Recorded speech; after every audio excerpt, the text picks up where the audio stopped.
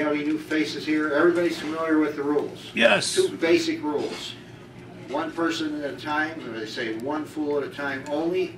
Try to maintain some decorum here, and no personal insults or verbal attacks on anybody. Okay, so let's try to keep it civil. Let's welcome Charlie Paidock to the lectern to start this. All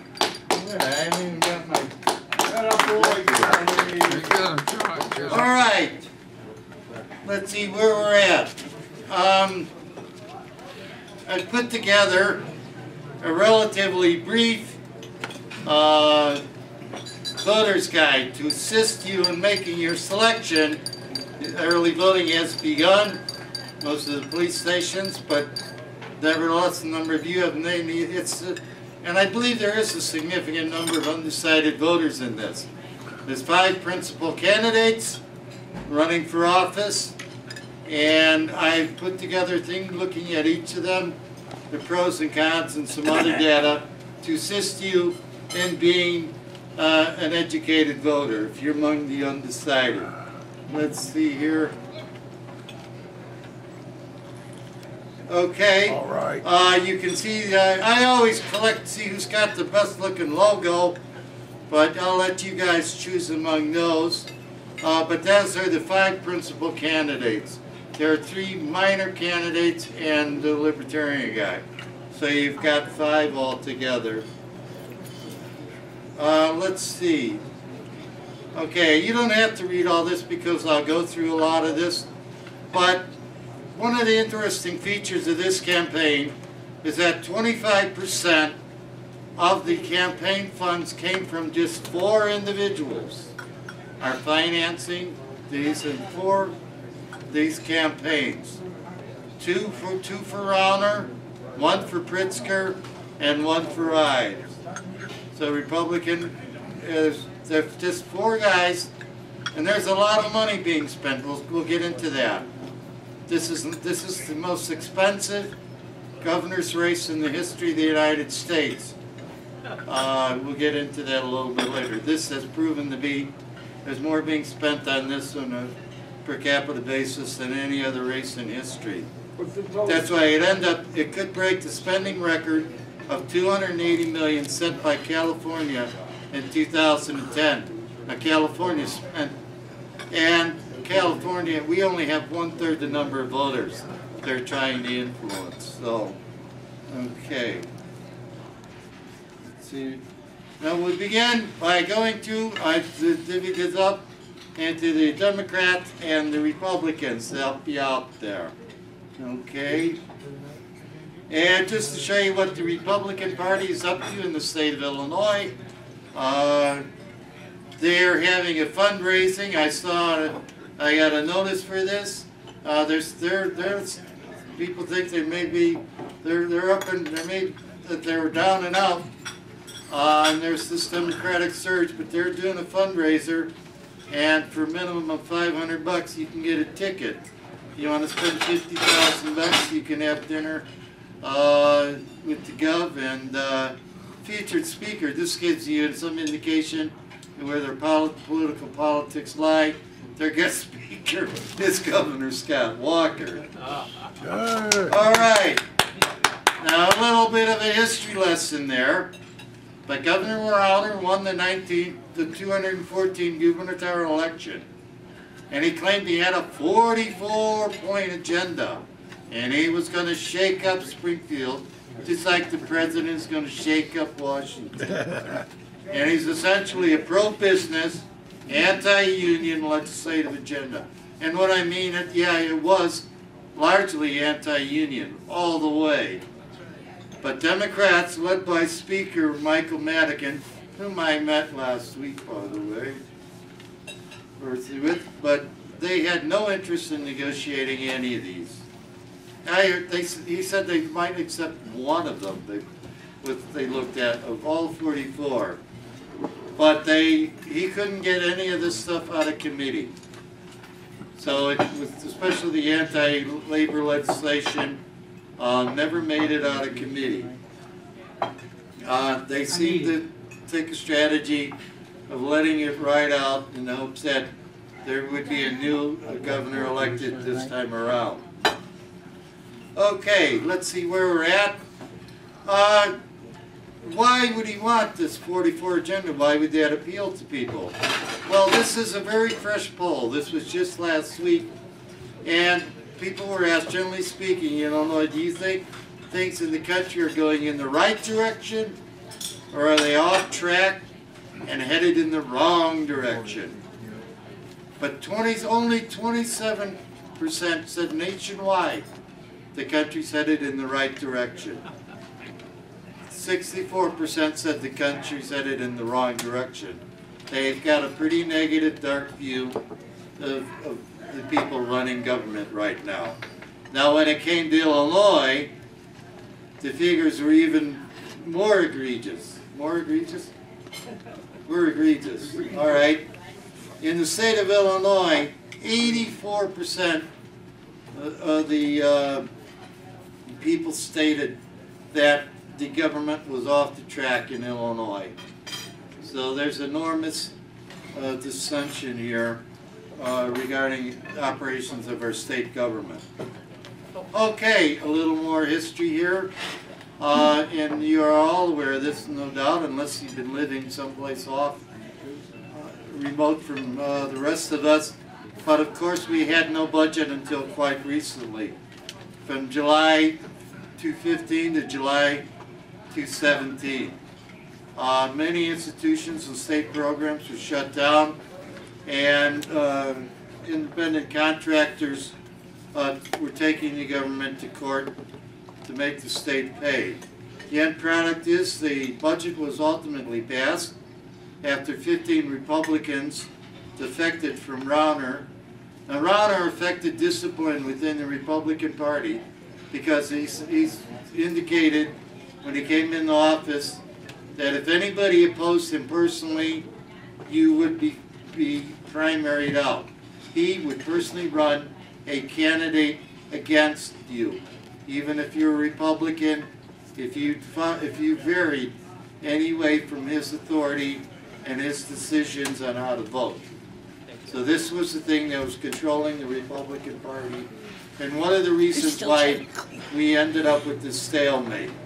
But ultimately, the state of Illinois is borrowing $16 billion to pay for back bills on this. So it's costing us.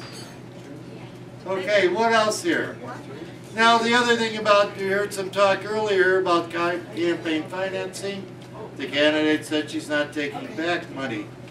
I don't know if Rauner's taking much back money, but he doesn't need to because he gave $55 million for his own re-election effort, making up the lion's share of the $75 million he has raised for primary elections. That's a lot of money. However, state records show that his contributors have gone down.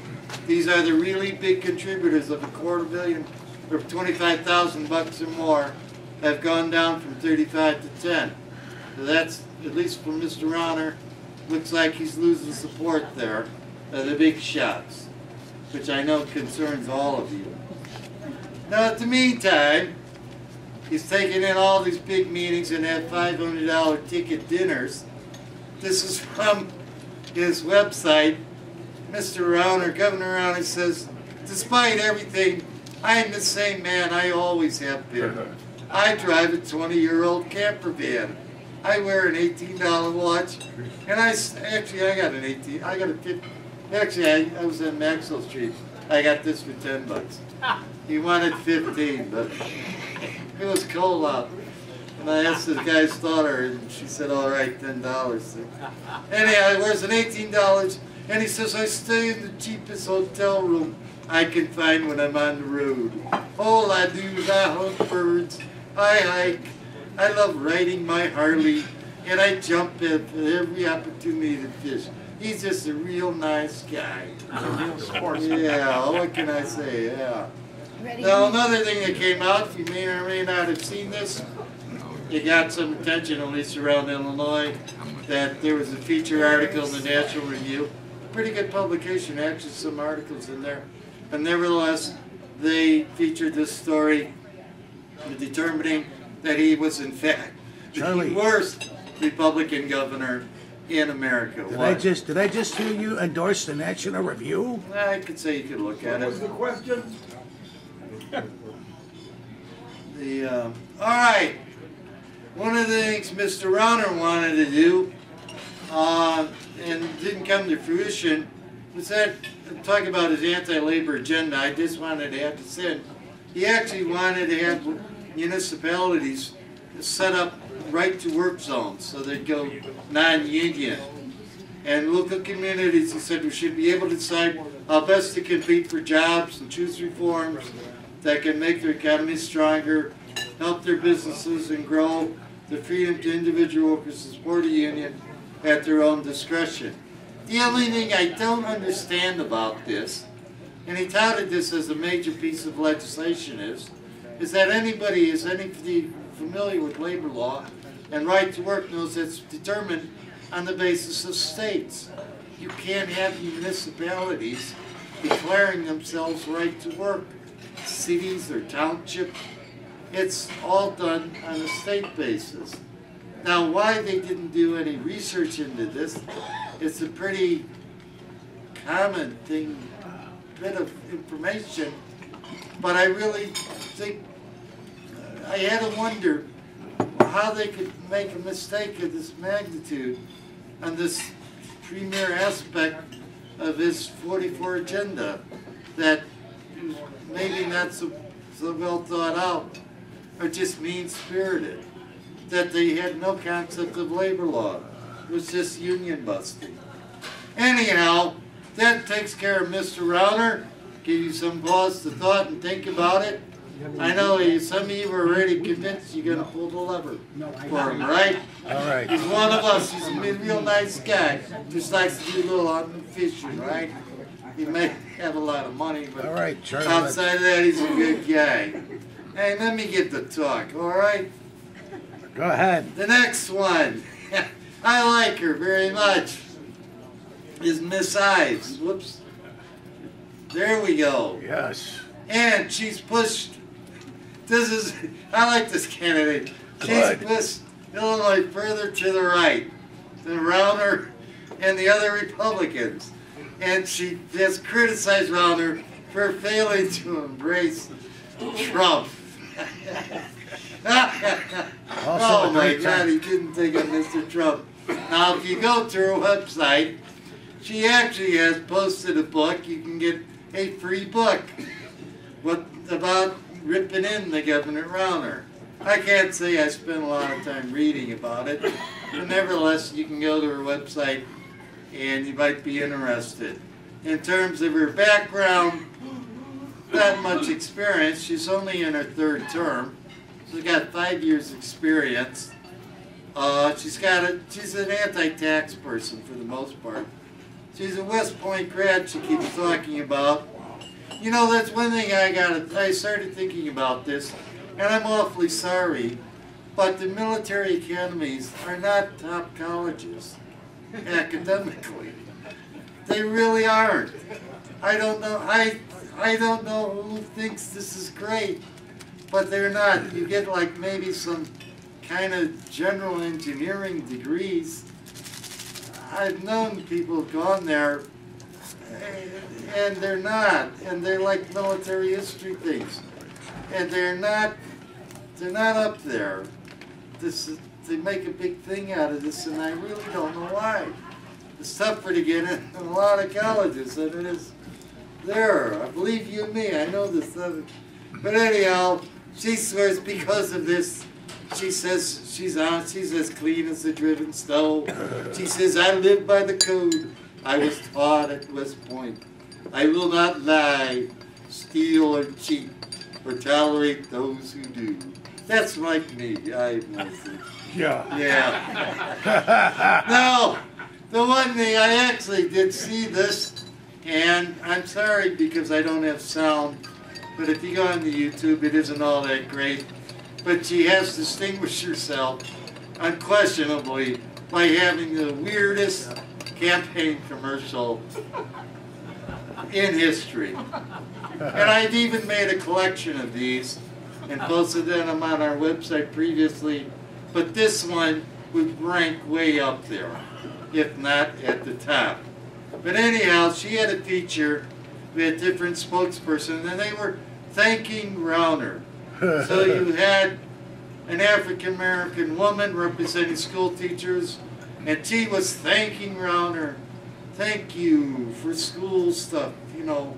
And a guy in a hood who was supposedly an illegal immigrant, and he was thanking Mr. Rauner for his policies in favor of illegal immigrants. And then he had a pink woman in a pink knit cap, one of them feminists, and she was thanking Rauner too. I thank you, Mr. Rauner, for your things for women. And then the wildest one of all was this a deep person, transgender person, thanking Mr. Rauner that he or she could now use a woman's restroom. But this was strange. There were all kinds of complaints about this from all over the place, and it was pulled off.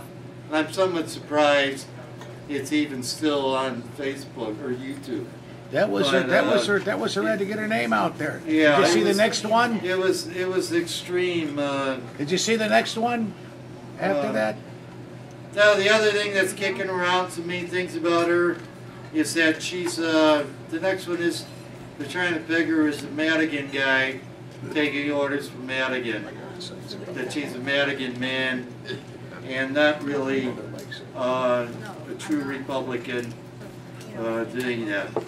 Oh, one other thing, I have a little aside here. I like to take one issue and see how the candidates conduct themselves or make their statements on it. And I was looking at Amtrak, and you may or may not be aware of it, but there's been talk for many years. The only place there's not an Amtrak train is directly west to Rockford and the Quad Cities.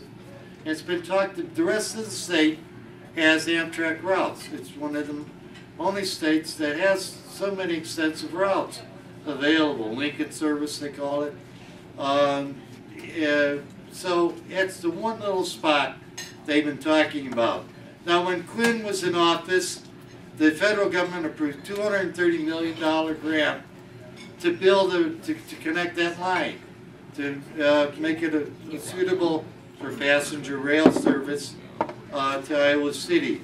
And Governor Quinn even committed matching funds. When Rauner was elected, he put initiatives like this. Whoops, I should have this. Whoops. There we go. I didn't show you this. Yeah, anyhow, there's Madigan and the woman. But Rauner nevertheless got rid of this initiative.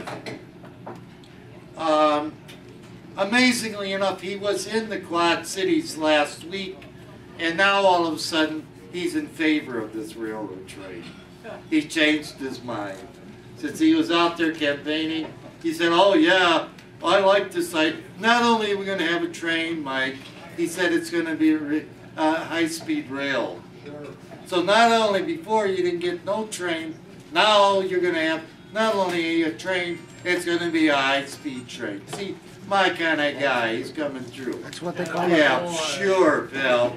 Anyhow, the woman was out there, eyes we were talking about right now, and she says, oh, this is not a priority for her. Like transportation in the state of Illinois is not a priority. Well, tell me what is, lady. All right, let's get on to that. Let's see what these Democrats are up to. You know? Yeah, I'm going. Let's see what they want. Gimme. Let's begin with this lefty guy here, Bliss. All the lefty organizations have gotten in line for him, so they kind of like him. Oops, there we go. Lefties for Bliss. And he's a little bit more to the left than the other guys, we'll see.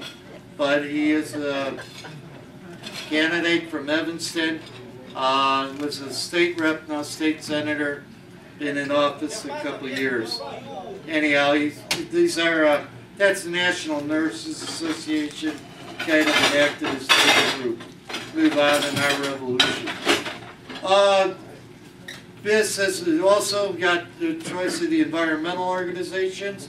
I see we got some green people here, but he's always received a 100% rating of the Illinois Environmental Council, which is a major scorecard on that. Now, one other thing, I have to compliment him on his website, because a lot of people don't look at these. Sometimes they're not particularly substantive. The other candidates have not really much on it, but nevertheless, it's a very detailed analysis of his opinions and views on each of these topics. So, if anything, he gets an A+ for posting that on his website. Anyhow, there you go. He's got 100%. What grade do you give him for trying to reduce the state retirees' pension? I think we have someone who's chairing the meeting, right, Andy? This guy talking out, right? You tell him, Charlie. Yeah, you gotta wait till we're done, Mo. What's the question? The rule. That's your The turn. rules are, What it's about not the the question? question period. All right, then we'll get to it. All right, anyhow, BIS has done that. Let's see what else. Here's a statement. He said, no, he said, I'm a long shot. I don't have Pritzker's money or Kennedy's fame or the establishment endorsement. But he says we've got a hunger for activism. That's what I mean. He's appealing to the left and the middle class voters here. This is one of these I'm not a big shot kind of guy. Oh, he's a nice guy, all right. Continuing this line here, this is now an issue in this campaign. Wealth, or the lack of it, has become a campaign thing. And I was thinking about that coming here. Even if I had a lot of money, I think I would still be a nice guy. It wouldn't make me. But anyhow, I still would be an okay guy. Yeah, but anyhow, everyone's fighting to be for the middle class, which is good. It's better than fighting for the 1%. Can't fault that. But anyhow, this is in fact a race that includes a couple of millionaires and a billionaire. And he likes to tell people that he only gave his campaign $25. Anyhow, let's moving on to the third candidate. Now I don't know. You got a couple we covered already to think about. So I'm going to throw one more at you. Mr. Kennedy came to Illinois in '86. Worked in agribusiness, which I know where Greens aren't too favorable of. But it did some good things and it's been involved in. He runs Paidock Foods, which is a hunger relief nonprofit. They deliver foods to neighborhoods. And he previously served, and I know Frank's been out there, chairman of the Chicago Food Depository, which many of you are familiar with. He also managed the merchant, whoops, I screwed that up. Anyhow, we'll move to Ms. Kennedy. This is it. He also ran the merchandise mart most people are associated with. He's also involved in real estate development. And as I said, he worked earlier in agribusiness. And he serves on board of directors. So, okay. A little bit more about Mr. Kennedy. He says he's a Ted Kennedy Democrat. He's received endorsements of the Chicago Tribune. And Mr. Garcia endorsed him. Positions himself as an anti-establishment candidate versus the millionaires, Madigan, and Emanuel. So if he's got it, and also an 8-point plan for gun control. Oh, one other thing I wanted to add. I discovered this about it. He had served as chairman, you don't have to read all this, He was chairman of the University of Illinois Board of Trustees, but he fixed tuition increases at below the rate of inflation. And in essence, he was cutting tuition for students there.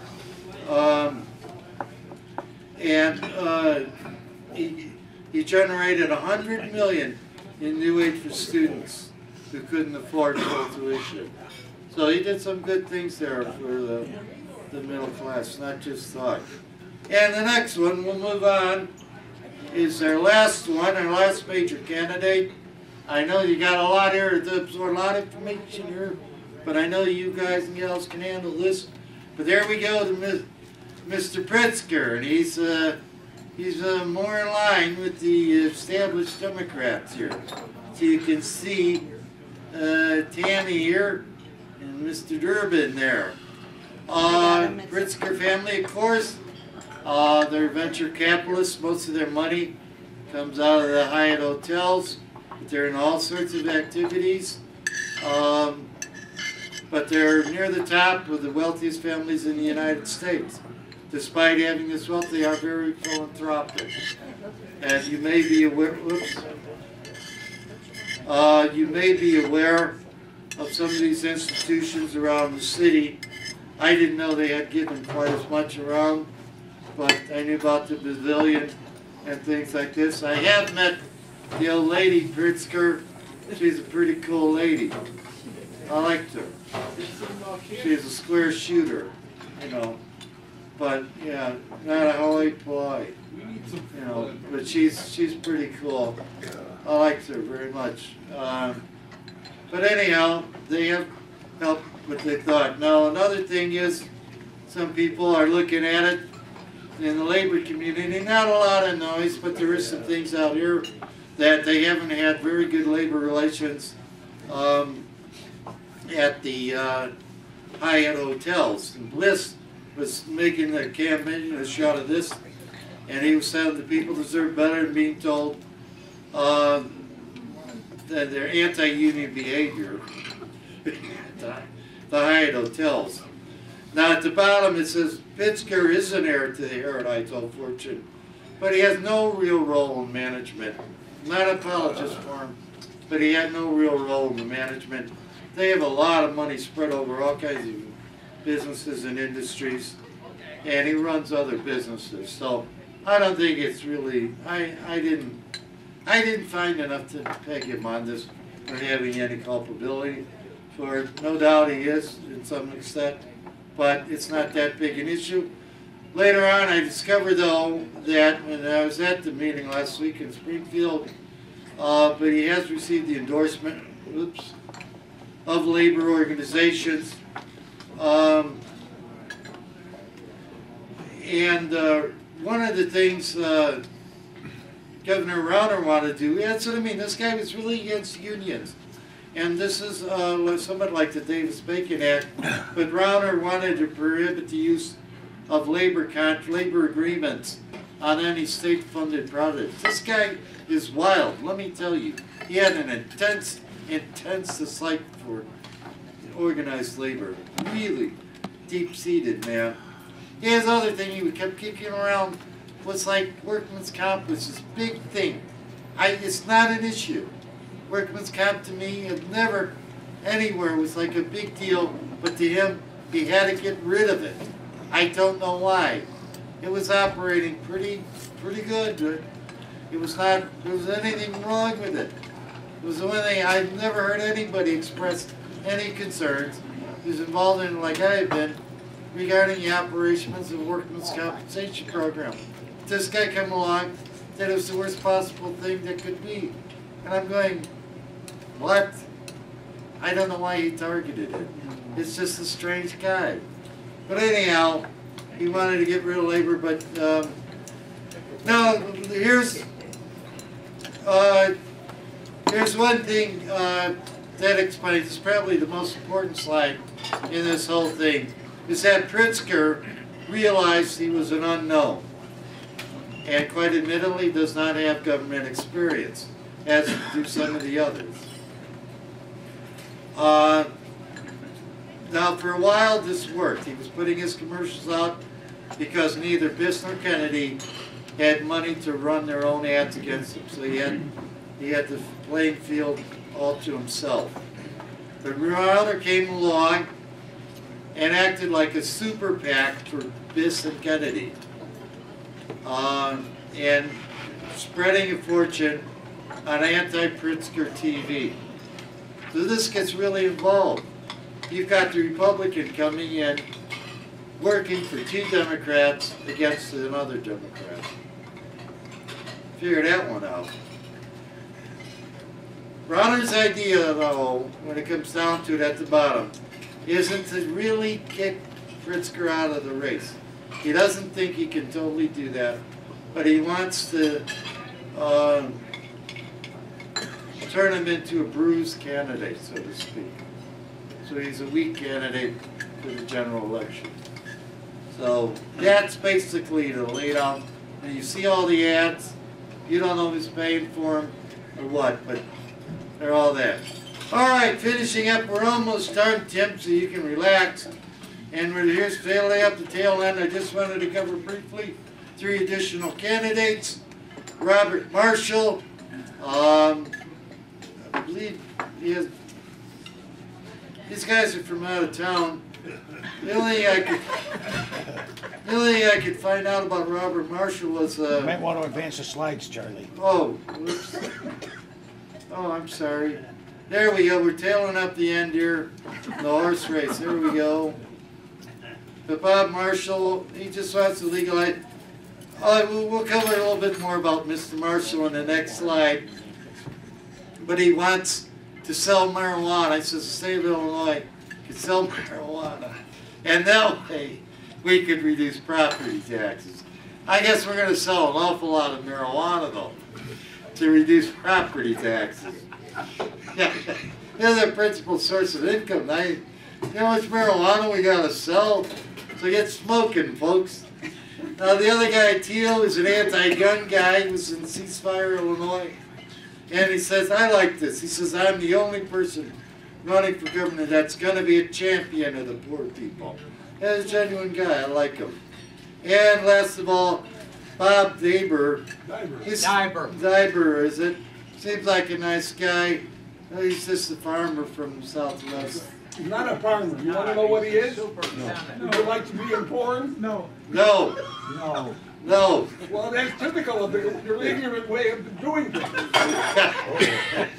Wait for the Anyhow, I like Mr. Marshall's plan here. But he would solve this is a good idea here. He wants to solve our financial problems by dissolving the state of Illinois and replacing you with 3 smaller states. That's a good idea, Charlie. Be Chicago, the suburban area, Collar counties, and the rest downstate. So divvy it up into 3 places. Each state, now, don't feel, this is pretty cool. Each state with its own constitution, governor, and 2 senators, which might cause some interest in Washington, but I guess we got automatically, we declare ourselves statehood. I always thought the federal government did that, but Mr. Marshall doesn't seem to know that. That would be divvied up, and each state could handle these problems. And that's a good plan. He's got my going for it. This is the last part of the program, so I cover all the candidates. Now, there's one feature I like to look at, like who have they got, not by Republican or Democratic organizations, but who's supporting them out there. Ives has got the Family Institute. These are women's issues, abortion issues, and she's, as I stated earlier, she's an anti-tax. Rauner actually has sought endorsements, amazingly, of absolutely no organizations, outside of perhaps some Republican township or county things, and even that, only 2 or 3. He's not interested in it. This, you can see, he's gotten some parts of the city, Evanston, north in the suburb, New Trier, some ethnic organizations, big ones, Move On, Nurses, Northside DFA, Our Revolution, Planned Parenthood, and Sierra Club. So he's gotten some left-oriented organizations. Looking at Mr. Kennedy, he's done pretty good. He's gotten, that's what I mean, some Democrat. The slides. Whoops. There we go. Thank you. Look at that.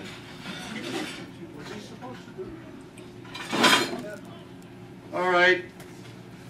Now we'll go on to Kennedy. Kennedy really has no organizational presence. Pritzker, however, has got some heavies. Cook County Democrats, AFL-CIO.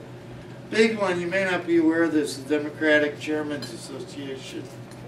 I follow them. AFT. I like this one, and his personal PAC. He endorsed himself. It's exactly what Trump did. It's exactly what Trump did too a few times. All right, we're here at the end though. But anyhow, please be certain to go out there and vote for Honest Chuck. I won't cheat you. I won't take no money or engage in womanizing or nothing. Anyhow, you can see that I'm the projected winner. Chairman Paidock. Chairman Paidock, unopposed. It's enough to make us pump Chuck. I ain't gonna rip it. I'm gonna steal. I ain't gonna meet with no Russians, no deals like this. You know. Anyhow, we're gonna have 5 minutes of open microphone, so you can tell us whom you're gonna vote for, or whom we should vote for. But thank you very much, ladies and gentlemen. Yeah, boy, Charlie. I'm going first. All right. Well, I hope you learned something. That wasn't too long, was it? No. Vote for Chuck. Watch your. Before we get started on the second part of the program, could I make a brief announcement? Could I have a volunteer to help count the pennies that David Travis left for his $3 tuition? Not Rick, there. yes, you can get a bowl or something and go over there and clean that table off and see if there's 300 pennies there for the $3. Mo, your head's going to be in the way. What? My head is in the way? Yeah. All right, I'll decapitate myself. So Rick is going to take the Move time over a little to It's about a clean foot. that table off with a bag full of pennies. About a foot. That was the tuition for tonight. So, anyway, everybody probably got 15 people here want to say something, so 4 minutes apiece. All right. What time is it, Andy? It's about almost 7:30. We got time to go about How many 5. people want to give a rebuttal and make a statement? Turn off the. People will think, so, okay, start with 5 minutes for everybody.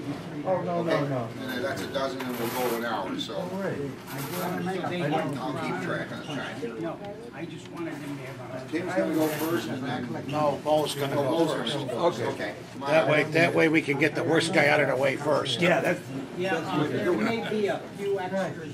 Just keep them as a chip. All right, Bo, you got it. Give me a second, but don't move. Okay. Is it for Andy? Politicians are famous. We use the mic, Bo. With the mic. Wait, you gotta. What? You're not using the mic.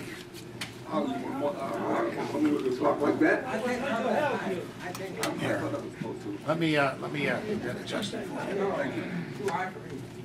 How's that? You're the judge. Okay. Okay. Politicians are famous for not keeping their promises. Once in a while, you encounter someone like, I trust Bernie. He has proven himself in serving in the Senate. In any case, I'd like to suggest a different way of judging politicians. Look at what the life they have led. The life you have led shows where your heart, your mind, and your soul are. If you're good at making a lot of money for millionaires, that's what you enjoy doing, then that's what you're going to continue to do, because that's what your heart is in. I don't hate millionaires. Bob Diber has had his heart in not only educating children in downstate districts, but educating them with what we used to call shop. I don't know the details. Maybe he was doing some instruction on how to repair cars, how to do computer work. That's what his heart had been in for 38 years. He will institute the greatest program of technological education in the history of the United States, because that's where his heart is. He worked as an administrator too. There is no program that will be better for reviving the Illinois economy than taking all these kids who are certainly not going to college. They may not even be, a lot of them are not going to be able to get jobs. Diber knows several manufacturers and shop owners downstate who are looking for people. They can't find people who are qualified.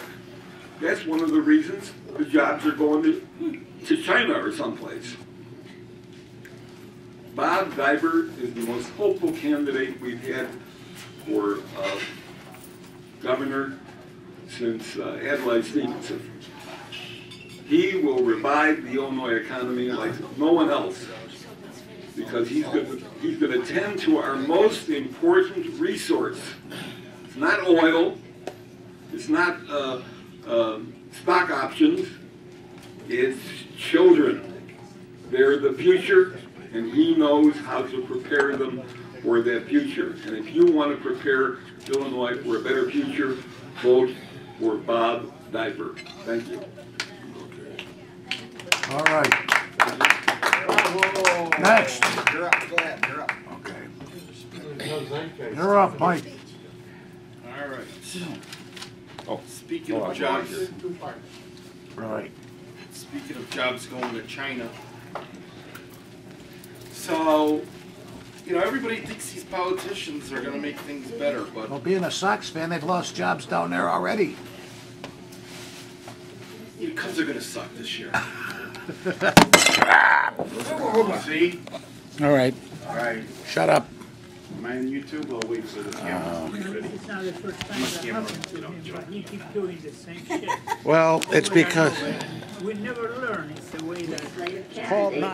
This group of candidates running on the Democratic primary that present such a difficult choice to choose the best one out of Biz, Kennedy, and Diber. It's a problem to decide which is the best candidate. And there's no such problem on the Republican side, and there usually isn't on the Democratic side. But this time we've really got a good bunch of guys. I like that one. I like that. Okay. Go ahead. I think for some of us, certainly for myself, I find myself underwhelmed by the offering of gubernatorial candidates this time around. We've got two multimillionaires running. That's not necessarily a mark against them, but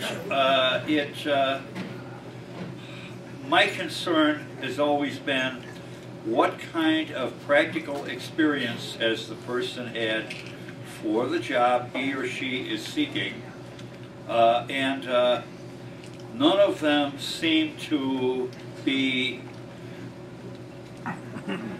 extremely endowed with what's needed for the job of being a governor of what has in the past been one of the worst, one of the most problematic states of the United States.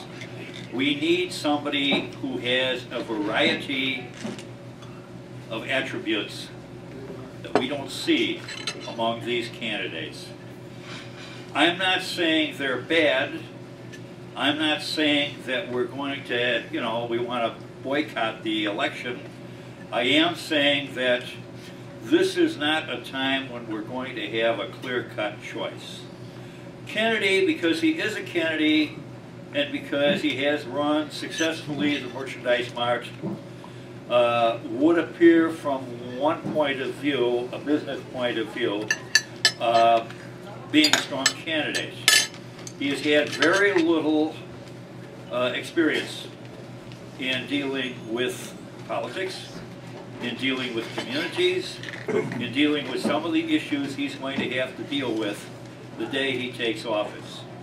In the case of Pritzker, again, Pritzker, I'm sure, is very good at making money.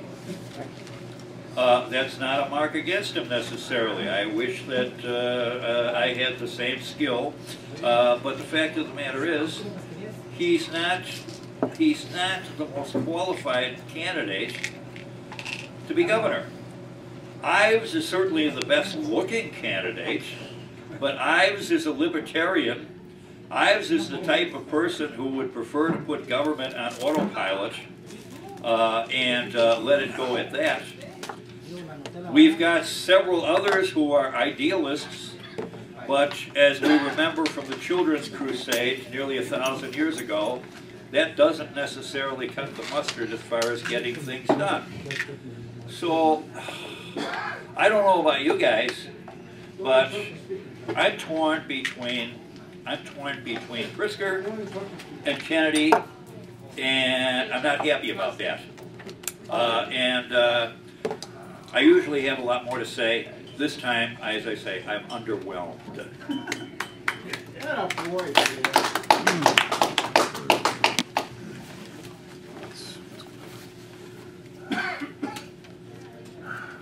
I have two parts to this.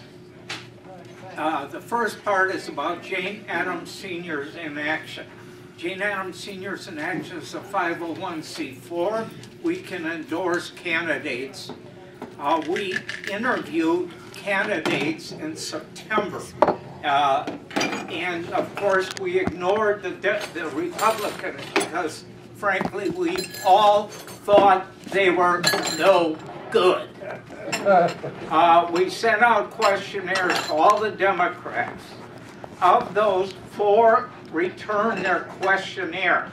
Hardeman's was not complete. He didn't show up for the interview.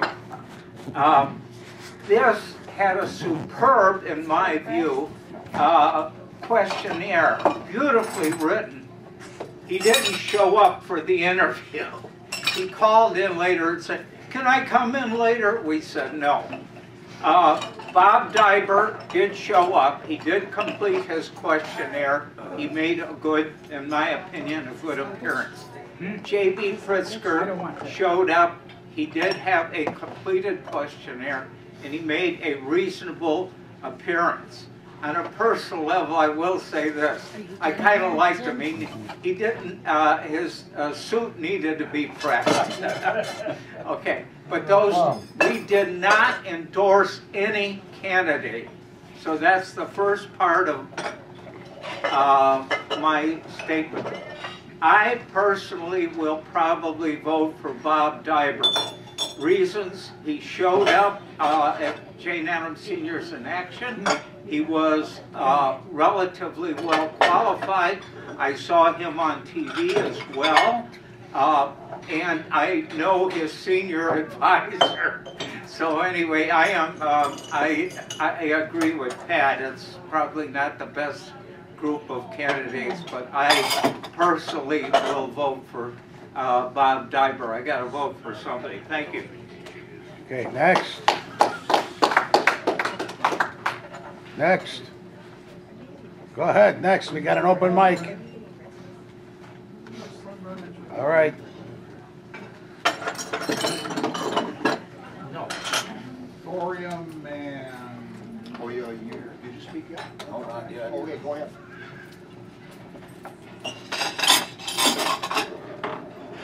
To be honest with you, my yard signs today were delivered to my house for Jeannie Ives for governor.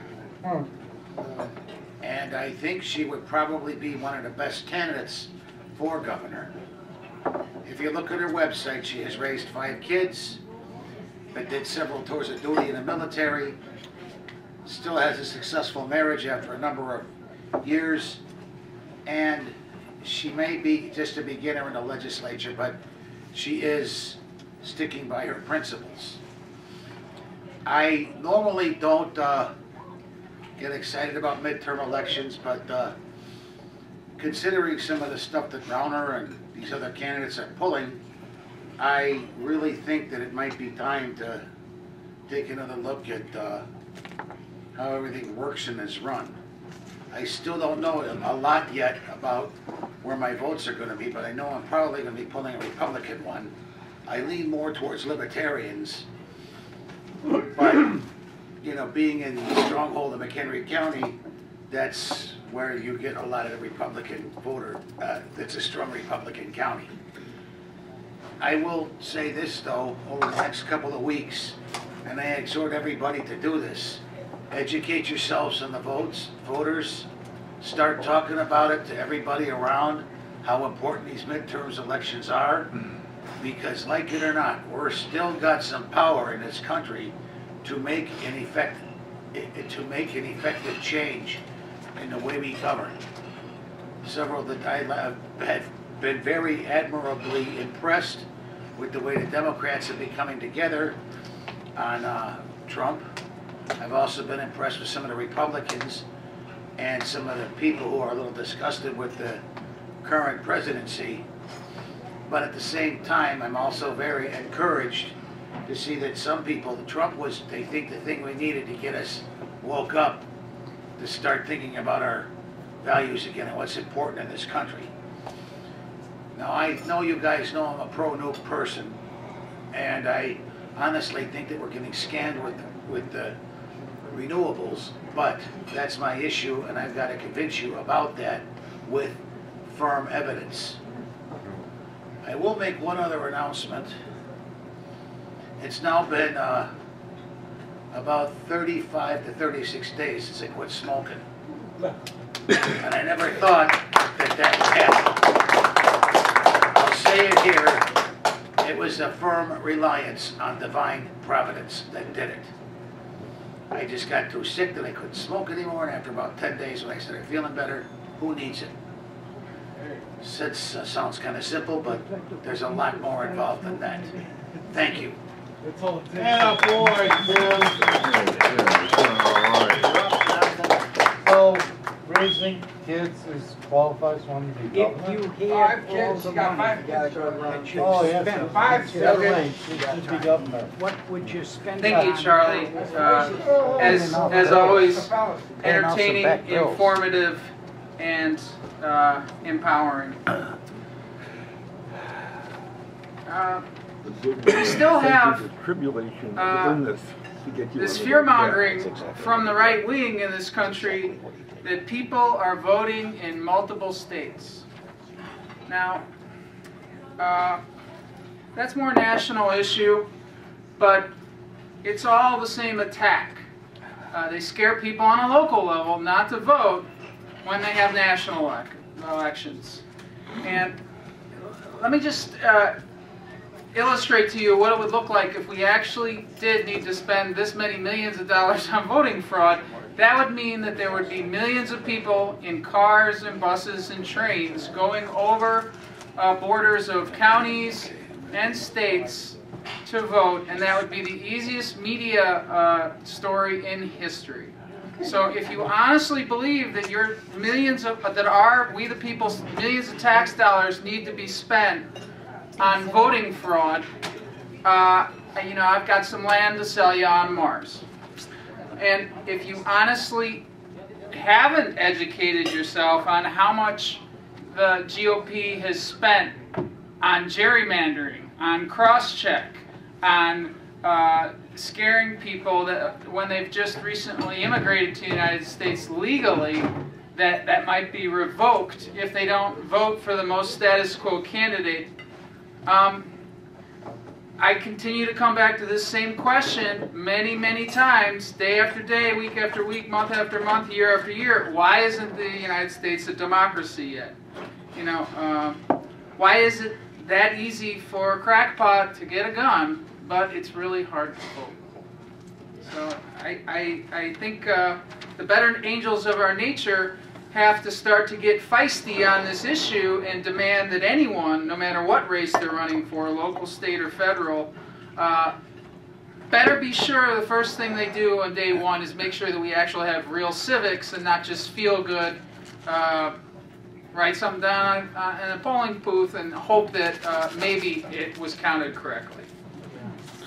Voting in this country feels like this in the USA with the two major parties in elections.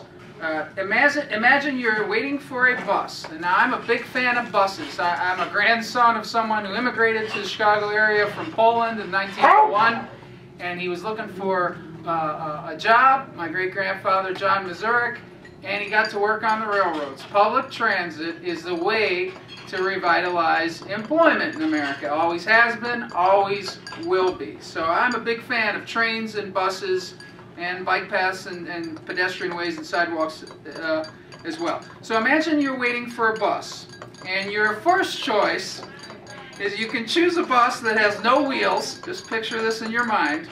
It has no engine, it has no roof, and it stands still. But the fare is free. So that's how they pitch it to you. It's a free fare, and you know, you can just go unlimited. Now the other bus that you can get on, it's a state-of-the-art.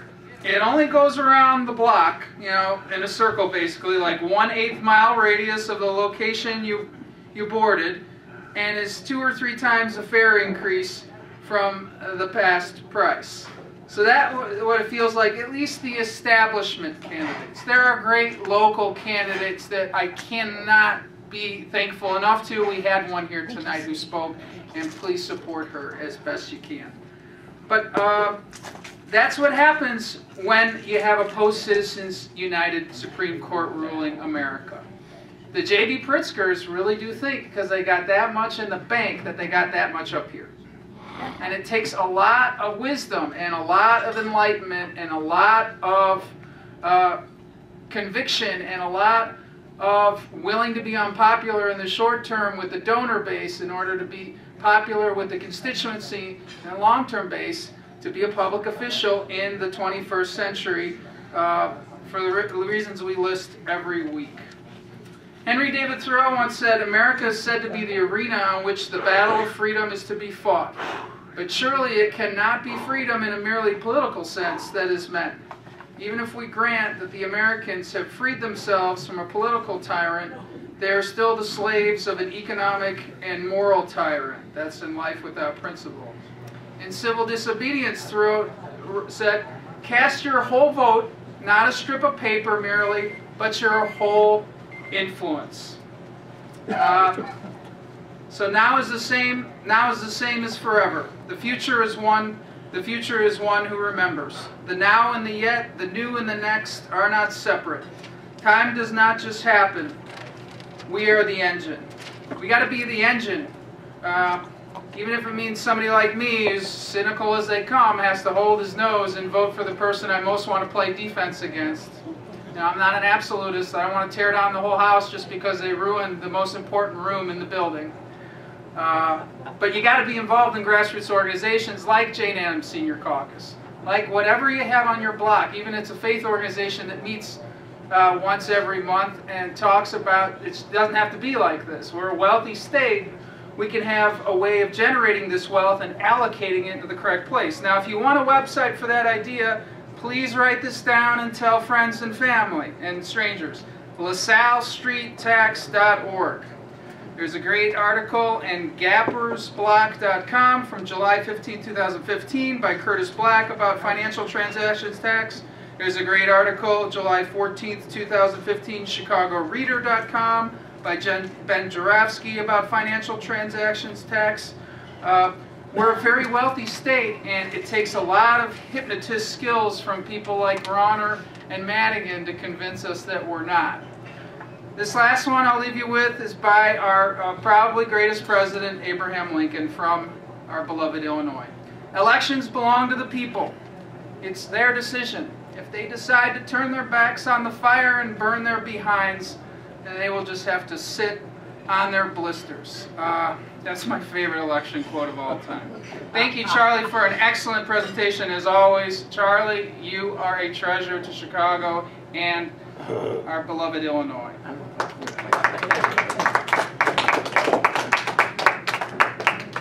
All right, Andy, you got any stuff to say? He doesn't like rich people, successful.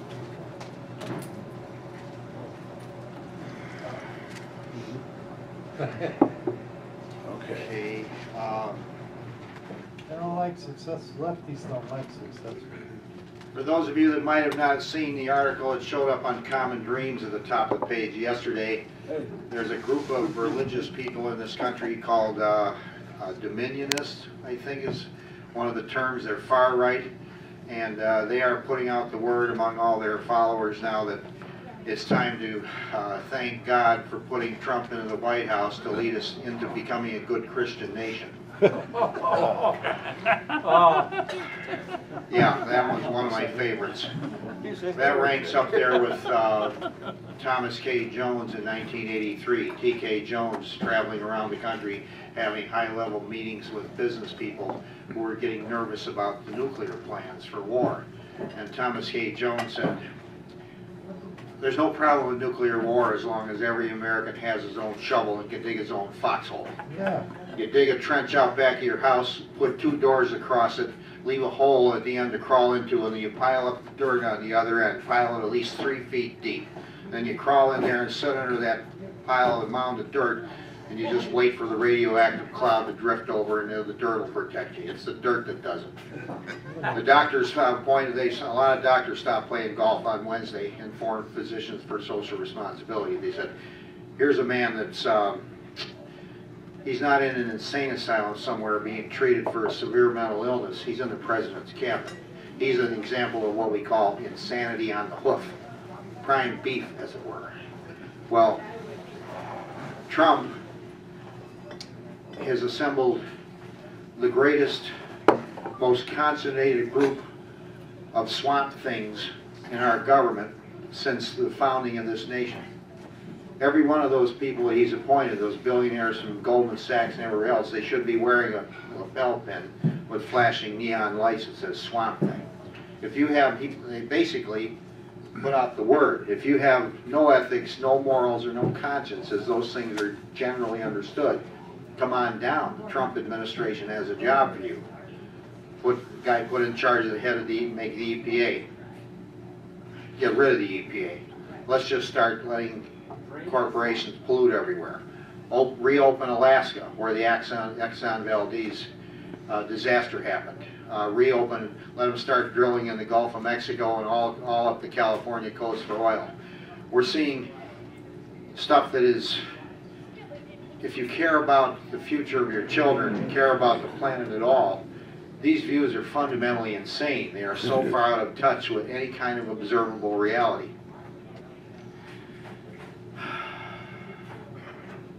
Many utilities around the country have just put out the word that they're planning for a near future where many of their customers are going to be getting cheaper electricity off their roof with cheap solar panels than buying it from the utility. As of now, solar electricity with the current price of solar panels, even with the new tariffs and everything else, solar is cheaper than utility-generated electricity in 44 states in this country.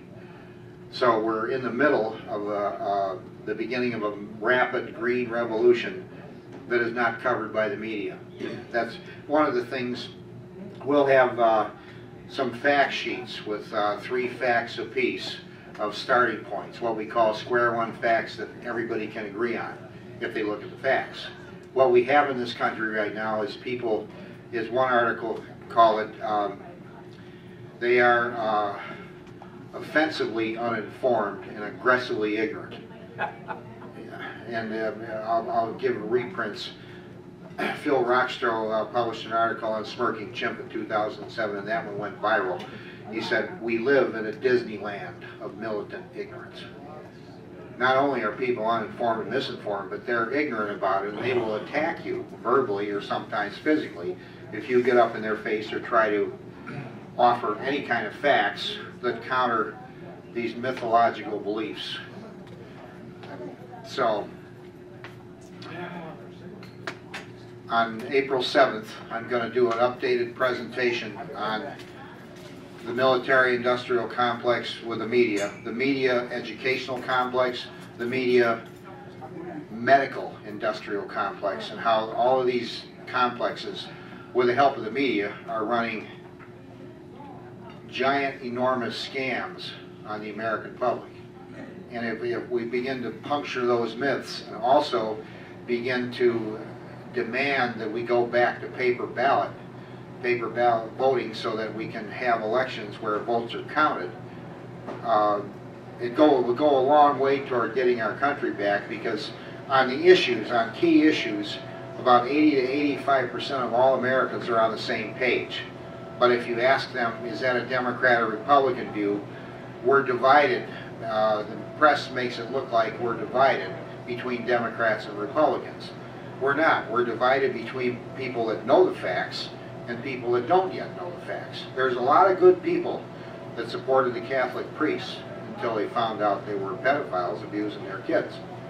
That's a game-changing learning experience. Once you step through the psychological barrier and look at the evidence, you can't go back. The myth of 9/11 is like that. Once you step through the barrier and learn that it was a giant real estate fraud where 7 buildings were destroyed that day, and the media sold it as a scripted Hollywood-style event, like a blockbuster movie. 9/11 was a scripted event where the media laid out all the key points of the legend of Osama bin Laden and the legend of 19 lucky Arabs that flew 4 computer-controlled jumbo jets. Every piece of what we were told about 9/11 has been a fantasy. And as Professor Griffin said, we're not going to get our country back from the direction it turned toward the dark side in 2001 until we publicly disavow that fairy tale myth. It's a poisonous tree that was planted in America on September 11th. And then we got Homeland Security, we got airport people taking off their shoes and socks and all kinds of things. The militarization of the police. A lot of the police departments look like military, well, they are made up of ex-military people that are home from Iraq and Afghanistan. Why do you think there's so many police now that just come out and draw a gun and blow somebody away that's unarmed? That's what they were doing in Iraq and Afghanistan. That was their job, just kill innocent people and clear them off the land where the oil companies want to build a pipeline or dig for oil or control it. So, Martin, I'll leave you with. So how'd they do 9/11? What? How'd they do 9/11? Well, 9/11 was a giant real estate fraud. The owner of the Twin Towers, or the whole complex, the guy that got the lease, he took out billions of dollars worth of terrorist insurance 6 weeks before the buildings were demolished by a controlled demolition company. And that's what happened. That's a fact, and people that ignore those facts are maintaining themselves in a state of offensive ignorance. We're responsible for our government. You know, if we pay the salaries of people that are murdering people all over the country, all over the world, we have a piece of that responsibility. And that's where there's progressive people voting, running for office all over this country. And for those of you that aren't aware of it, the Democratic National Committee, the DNC, is doing their best to bury candidates that believe like Bernie Sanders, who are immensely popular. They're getting elected, and people that are running for office on progressive tickets are being slandered. The Democratic National Committee is taking out ads opposing them. You'd think they would be opposed by Republicans. No, they're opposed by the corporate fat cats in the Democratic Party that are Democrats in name only. Dinos. They're Republicans that are presenting themselves as Democrats to get elected when actually they're owned and operated by Wall Street. Almost the entire Republican Party is owned and operated by the National Rifle Association, Wall Street, and some of these other groups. And then they have just enough Democrats on the payroll to control the Congress. So Charlie, you got a question? Yeah, you said it was brought down through demolition, but that doesn't mean very much. Then you went on to, how did they demolish that building? Charlie, all you have to do is what Professor Griffin says, step through the psychological barrier that prevents you from looking at the evidence. The evidence is easy to understand. You need a 30% open mind and a 7th grade education. 30 over 7. You don't need a college degree. You don't need to be an adult. A 7th or 8th grader can understand the forensic evidence. It's easy to understand once you look at it. It's been published in places all over the world. There's no doubt that all 7 buildings were demolished with pre-placed explosives. Those are the facts. Thousands of scientists have been reported. Thousands of ex-military people, analysts, hundreds in this country, and hundreds from ex-military intelligence agencies all over the world have collectively reported that 9/11 was an inside job done to get us and other countries to support the invasion of Iraq and Afghanistan and taking down other countries to make the Middle East more user-friendly to the oil companies. Yes? Do you mind if I come up and say something about that? Do you want to add to it or rebut it? Well, I just want to tell you my experience of 9/11. Go ahead, let's, you got time. Well, Yeah. I Go was, ahead, up to the mic. Go ahead, up to the mic. Please. How do you set charges in 7 buildings? Well, I can explain that. they had control of the security company that would let people in at night, and a lot of the buildings were money losing. They were three quarters empty. All right, let's go. One Bob? Yeah, like a suitcase box. you know, I used to substitute, and I was a math and science teacher, and I was substituting in science one day at New Trier. And the reason they let a substitute come in there was because they were having movies that day. And when I was in college, had worked as a waitress at the Newhouse Hotel in Salt Lake City. And so I knew the Newhouse Hotel. I had worked there. And so that day, I was teaching 3 or 4 science classes. And what they were demonstrating that day was a movie of the demolition of the Newhouse Hotel in Salt Lake City, which was amazing to me because it's no longer there. It was demolished. So this was a science lesson in how the charges were placed in the Newhouse Hotel, here, there, and everywhere, so that, not just here, there, and everywhere, is deeply planned demolition of this building. And they showed the students in this movie how the charges were placed throughout the hotel because they wanted it to fall into its own footprint. And it's like when that building came down, hardly a speck of dust escaped the footprint. It just came straight down. Just like 9/11. And so I watched this movie 4 times that day because I was, you know, a functionary and happened to be in those classes that day. So I watched the towers come down in real time. I won't explain why, but I was watching television in real time as the towers were demolished. And I thought to myself, wow, they came right down into their footprint just like the Newhouse Hotel. And I felt, I've seen this before. The charges have to be placed very scientifically to make that happen. The buildings didn't fall over. They fell straight down into their footprint. And I had seen that as a science lesson in that day that I was substituting and saw this movie over and over in this building that I was actually quite familiar with. I was raised in Salt Lake. So I haven't read all the stuff, and I know there's a lot of stuff out there about the demolition of the Twin Towers and how it was scientifically done and planned, and it couldn't possibly have been caused by those airplanes flying into it, because the fire would have gone out, the buildings would have burned for days and days, you know. So this is not a scientific report. It's just my experience of how I saw that thing happen. Andy's right.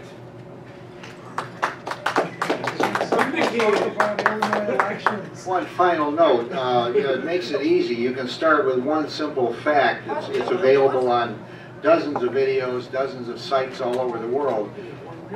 We were told that the Twin Towers collapsed. The Twin Towers didn't collapse. They were converted to dust from the top down. It was an optical illusion, magician smoke and mirrors.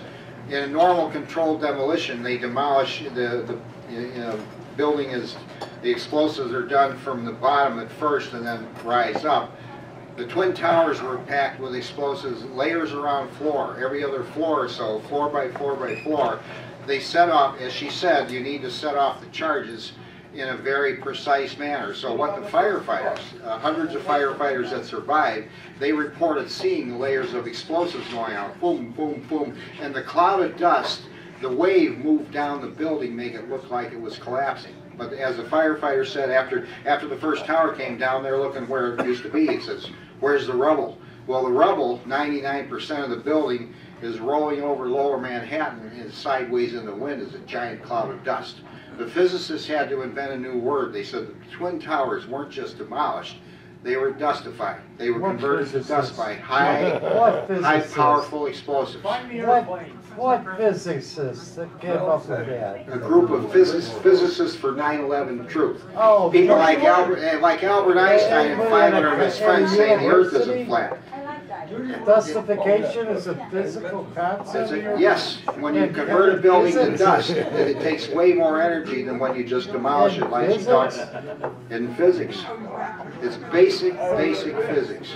How do you dustify something? With massive explosives. Like this cup, can you dustify it? Yeah, with proper explosive, you convert that to fine powdery dust. It'll be finer than powder. Good job there, And Charlie has just given us an example of someone who won't step through the barrier.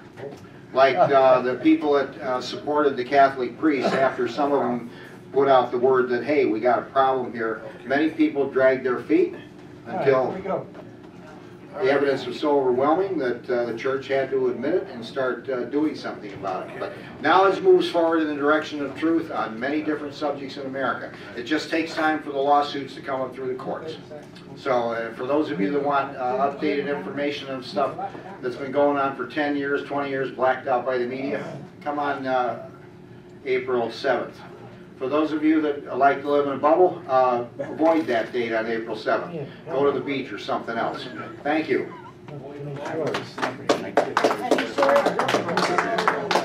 I guess I'm one of those who haven't stepped through the barrier yet, because I'm looking at some of the same evidence that Andy's telling me about, and I'm more convinced that the 9/11 Commission report is one of the best books on the subject. I'm also taking a look at more of the scientific claims, and where's the, you know, if all these people are involved, why haven't we seen more come forward? One realtor could walk around. Anyway, enough said. I don't think what we're going to do right now is just leave early, unless anybody else says what?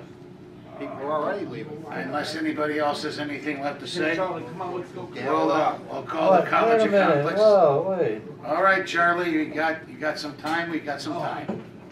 Can we give second rebuttal? We can. We can do it. Just a quick one, all right? Yeah. That's fine. All right, just a question here. You said there's a new process in the world called justification. The burden of proof is on you. No, it's not new, Charlie. No, you said it's not new, but then when did it come about? Isaac Newton time or when? No, in 1945, when they dropped the first atomic bombs on Hiroshima and Nagasaki, a lot of buildings were converted to dust and vapor. So if you have it enough takes explosives, nuclear? Not necessarily, just massive explosives. Massive explosives. Massive explosives.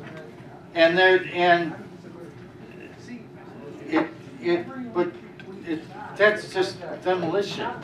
That's not justification. Well, it turns it to a certain quantity of dust. A dust that'll blow in the wind. If there's no rubble pile left on the ground where 100 tons And of concrete they've done explosive. How much force do you need to take a little piece of matter? The physicists have it. Now, these guys had enough explosives that they could take 7 buildings and put this much explosives in 7 buildings. And I'm gonna leave it at this. You don't have to tell me. Now you're coming to speak. But you got 7 buildings and you got enough explosives. This is traditional explosives, I guess, equal to that done by an atomic bomb. The military has. This is, wait a minute. You are saying they use conventional explosives. I didn't say that, And Charlie. they were able to control this bomb that was equal to that, the detonation of an atomic bomb. And they were able to do this in a controlled fashion with a fell down in its footprint in Midtown Manhattan. I'm gonna leave you up to tell me how that was done when you speak. You tell me how it was done with such precision. They could achieve justification. You read what the architects say. Now you say you're maintaining that they used a blast equal to atomic bomb. Small. I thank you. All right, Jonathan. Charlie Frank's gonna do that. All right. What was the topic this evening? Anybody? Does The anybody governor. remember what the topic was this Governor of evening? the Illinois state politics. Illinois state politics. Joint Congress. So, and I don't discount the importance of that topic that we just once again revisited, but we gotta sometimes, some weeks, just let that one be for the after party or the before discussion. One of the best parts about College of Complexes is getting here at 5 o'clock or even 4 o'clock, as I often do, and have a soapbox before it begins instead of after, like at Occupy.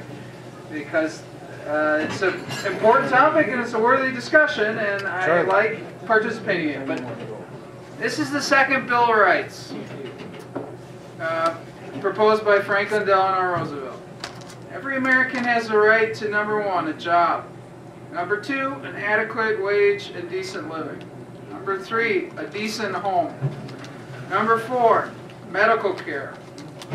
And number 5, economic protection during disability, sickness, accident, old age, or unemployment. And number 6, a good education, which a good education is sometimes saying no to the official narrative that the government presents you and doing your own research. So there, that's my contribution to the topic that Charlie and Andy are discussing.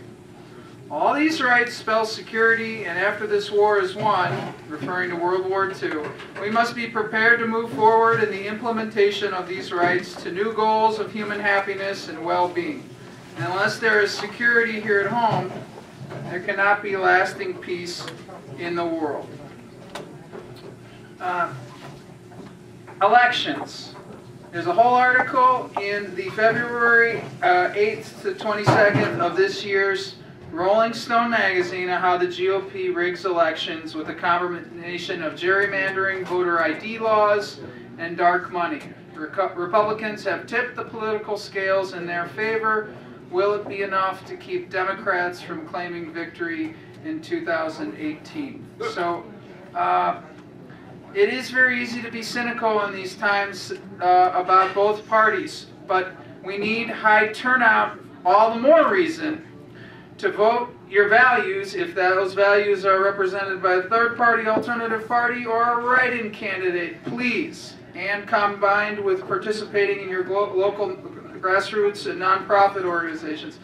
Please tell your friends, family, neighbors, strangers. Turnout indicates how much you care about the future of your community, your state, and your country. I don't know exactly how we're doing this now, how much time I have, but it's 8:17, so I'm going to go for at least another minute and a half if you all will indulge me. I was listening to Tom Hartman this week, and Tom Hartman's an important guy to go to because Tom Hartman likes whistleblowers. But if there's no whistleblower from the inside on a topic, it's like reaching for the highest fruit on the tree. That might be a fruit, a legitimate thing worth going for with the highest ladder the whole community can build, and it might be a decoy intentionally put up there by some powerful people because they don't want you to get the low-hanging fruit that you can get peaceful democratic mass mobilization for system change. That might be a fruit way up on the highest branch you can find, but it might be a tennis ball or a baseball too. So Tom Hartman is somebody who I deeply respect, and he was talking about this poll done by GBA Strategies poll, Progressive Change Institute. 79% of people in the U.S. say that they want to allow the government to negotiate drug prices. So we're way more progressive than the Rawners and the Trumps of this country are leading us to believe. 78% of we the people said students should receive the same low interest rates as big banks. The student loan should be about 1% interest or 2% interest instead of 7 or 8%. 77% said there should be universal free pre-kindergarten education. 75% of we the people said we should have fair trade which protects workers, the environment, and jobs instead of free trade.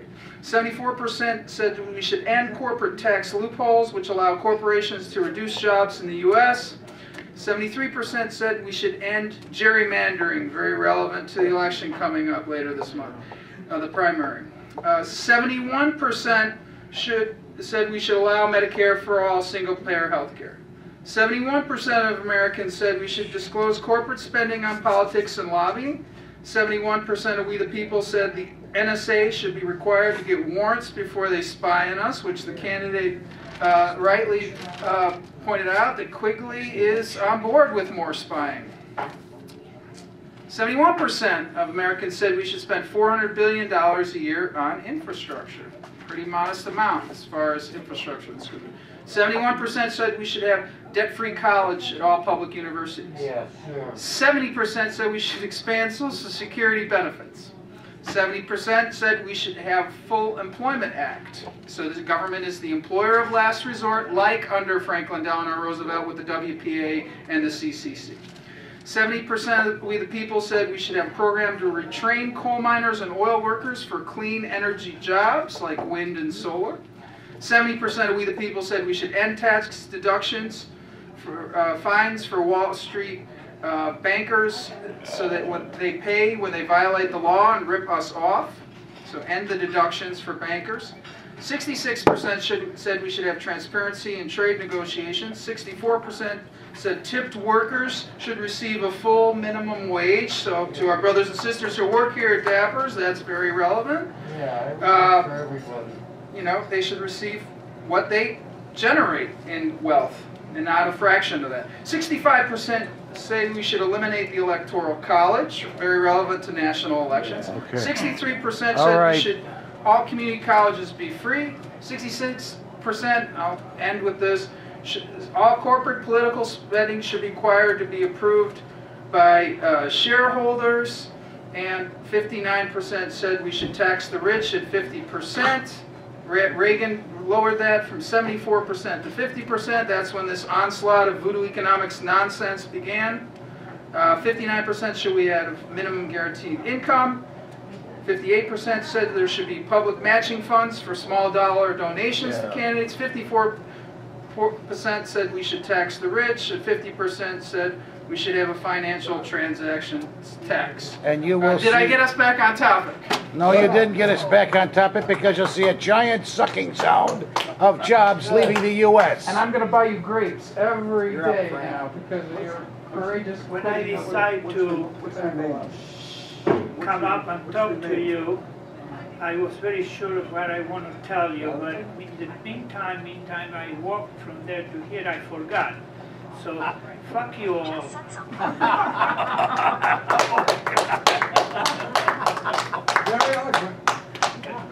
Give us out, Andy. He's not eloquent, he's sincere. All right. He gets the last 4 minutes. All right. It will take less than 2 minutes, I think. The perspective on educating our youth, the crucial perspective is contained in a very brief prophetic statement by Warren Buffett, who said about a year and a half ago, I think, that the threat of global warming is greater than the threat of the Japanese attack on Pearl Harbor. That's exactly right. When the Japanese attacked Pearl Harbor, Roosevelt did not say, well, if you want to join the Army and help the national defense, we won't charge you a lot for your training. The younger generation, whatever they're training to do, whether it be a nuclear physicist or a bus driver, is essential to the operation of the economy and the creation of alternative energy, not to mention the global trade war. They are our soldiers in the global trade war, and this society will collapse if we don't match the way the Chinese are training their economic soldiers. So if you bear that in mind, to charge people for education is treason.